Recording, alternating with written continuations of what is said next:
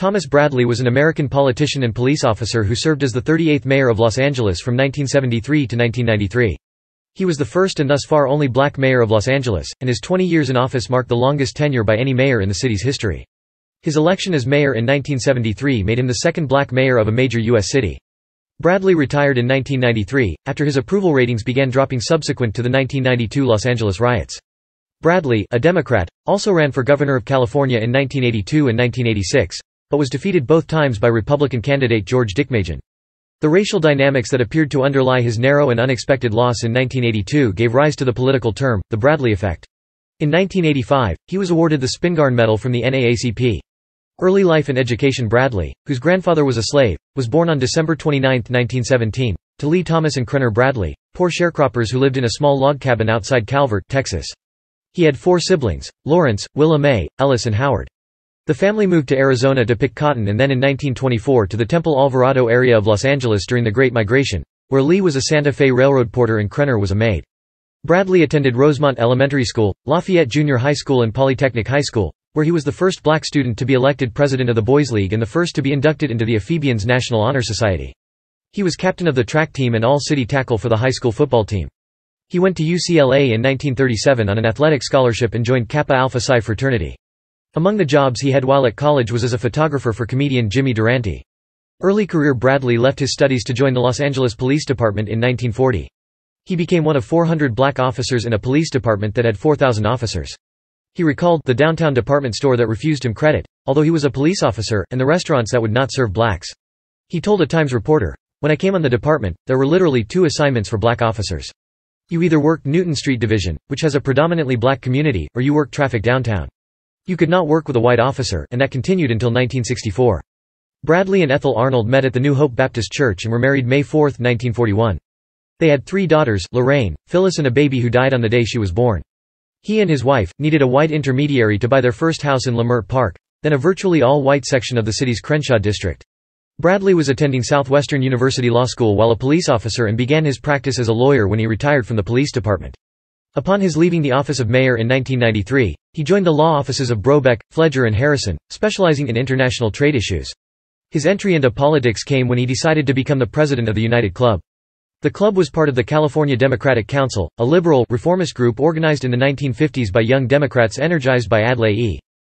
Stevenson's presidential campaigns. It was predominantly white and had many Jewish members, thus marking the beginnings of the coalition, which along with Latinos, that would carry him to electoral victory so many times. His choice of a Democratic circle also put him at odds with another political force in the African American community, representatives of poor, all-black areas who were associated with the political organization of Jesse M. Unruh, then an up-and-coming state assemblyman. The early stage of Bradley's political career was marked by clashes with African American leaders like one-time California Lieutenant Governor and former U.S. Representative Mervyn Dimely, an Unruh ally. Los Angeles City Council in June 1961, the post for 10th District was vacated by Charles Navarro when he was elected city controller. Bradley, a police lieutenant living at 3397 Welland Avenue, was one of 12 people to apply for the position. The city council, which had the power to fill a vacancy, instead appointed Joe E.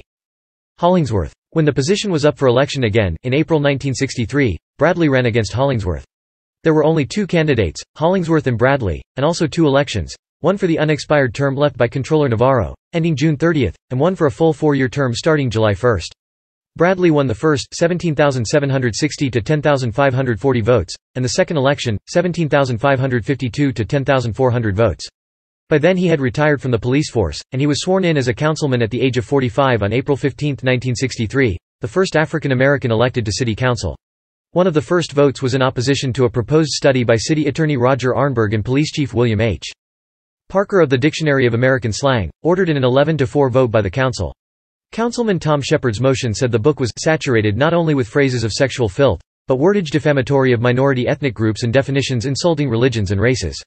When asked why he did not participate in public demonstrations, Bradley said that he saw his position on city council as a way to bring groups together. He expressed a desire to establish a human relations commission for the city. Mayor of Los Angeles campaign in 1969. Bradley first challenged incumbent Mayor Sam Yorty, a conservative Democrat, though the election was nonpartisan. Armed with key endorsements, Bradley held a substantial lead over Yorty in the primary, but was a few percentage points shy of winning the race outright. However, Yorty pulled an amazing come-from-behind victory to win re-election. Yorty questioned Bradley's credibility in fighting crime and painted a picture of Bradley, his fellow Democrat, as a threat to Los Angeles because he would supposedly open up the city to feared black nationalists. Bradley did not use his record as a police officer in the election. With the racial factor, even many liberal white voters became hesitant to support Bradley. It would be another 4 years, in 1973, before Bradley would unseat Yorty. Powerful downtown business interests at first opposed him. But with passage of the 1974 redevelopment plan and the inclusion of business leaders on influential committees, corporate chiefs moved comfortably in behind him. A significant feature of this plan was the development and building of numerous skyscrapers in the Bunker Hill Financial District. Tenure Bradley contributed to the financial success of the city by helping develop the satellite business hubs at Century City and Warner Center. Bradley was a driving force behind the construction of Los Angeles light rail network. He also pushed for expansion of Los Angeles International Airport and development of terminals in use today. The Tom Bradley International Terminal is named in his honor. Bradley served for 20 years as mayor of Los Angeles, surpassing Fletcher Bowen with the longest tenure in that office. Bradley was offered a cabinet-level position in the administration of President Jimmy Carter, which he turned down. In 1984, Democratic presidential candidate Walter Mondale considered Bradley as a finalist for the vice presidential nomination, which eventually went to U.S. Representative Geraldine Ferraro of Queens, New York. Bradley was mayor when the city hosted the 1984 Summer Olympics and when the city became the second most populated U.S. city after New York, also in 1984. Bradley introduced President Carter at the May 5, 1979 dedication ceremony for the Los Angeles Placida de Dolores. Declining popularity. Although Bradley was a political liberal, he believed that business prosperity was good for the entire city and would generate jobs, an outlook like that of his successor, Reardon. For most of Bradley's long administration, the city appeared to agree with him. But in his fourth term, with traffic congestion, air pollution and the condition of Santa Monica Bay worsening, and with residential neighborhoods threatened by commercial development, the tide began to turn. In 1989, he was elected to a fifth term, but the ability of opponent Nate Holden to attract one-third of the vote, despite being a neophyte to the Los Angeles City Council and a very late entrant to the mayoral race, signaled that Bradley's era was drawing to a close. Other factors in the waning of his political strength were his decision to reverse himself and support a controversial oil drilling project near the Pacific Palisades and his reluctance to condemn Louis Farrakhan, the black Muslim minister who made speeches in Los Angeles and elsewhere that many considered anti-Semitic. Further, some key Bradley supporters lost their city council re-election bids, among them veteran West Side Councilwoman Pat Russell. Bradley chose to leave office in 1993 rather than seek election to a sixth term. Gubernatorial campaigns. Bradley ran for governor of California twice, in 1982 and 1986, but lost both times to Republican George Deukmejian. He was the first African American to head a gubernatorial ticket in California. In 1982, the election was extremely close. Bradley led in the polls going into Election Day, and in the initial hours after the polls closed, some news organizations projected him as the winner. Ultimately, Bradley lost the election by about 100,000 votes, about 1.2% of the 7.5 million votes cast. These circumstances gave rise to the term the Bradley effect, which refers to a tendency of voters to tell interviewers or pollsters that they are undecided or likely to vote for a black candidate, but then actually vote for his white opponent. In 1986, Bradley lost the rematch to Deukmejian by a margin of 61 to 37%.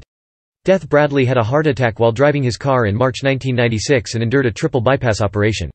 Later, he suffered a stroke that left him unable to speak clearly. He died on September 29, 1998 at age 80, and his body lay at the Los Angeles Convention Center for public viewing. He was buried in Inglewood Park Cemetery. Bradley was a Prince Hall Freemason.